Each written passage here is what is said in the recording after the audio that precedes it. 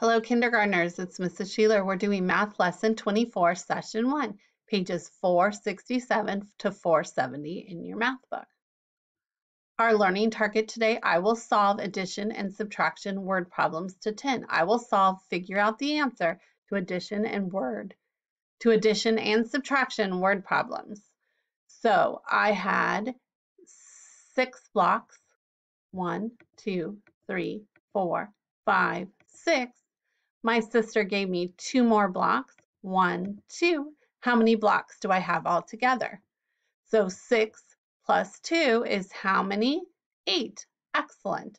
So I had 8 blocks and I gave 2 back to my sister. 1, 2. How many blocks do I have now?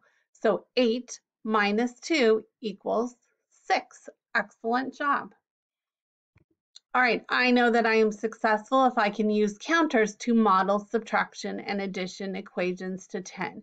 So I'm going to use counters, so my little counters, the red and yellow ones are red and white, and I'm going to model, so I'm going to put them down for subtraction, takeaway, and addition, adding together equations, that's the number sentence, to 10. So go ahead and tell someone today's learning target and success criteria.